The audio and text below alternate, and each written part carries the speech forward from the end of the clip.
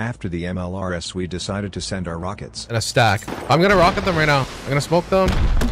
There's men on the bench. I'm gonna open this up. I'm gonna open that up. They're up close left. They're gonna peek the wells. Oh, I'm gonna die. I'm gonna die. I'm gonna die. I'm literally gonna die with all my rockets. There's a lot of flankers. 2.5 rows of rockets. I'm just gonna send it. Get behind you. Smoke them out again. It's only gonna do one at a time because I only have 2 left. Hit. Ready?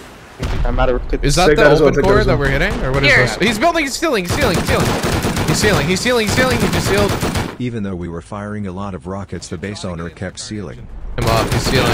Oh, I got hints in there. We're fine. We're fine. Okay, I have 1 row of rockets left. That's it, boys. Okay. Do you think we got in eventually? This video is from my most recent Rust movie. You can watch it fully at youtube.com/Friduwulf.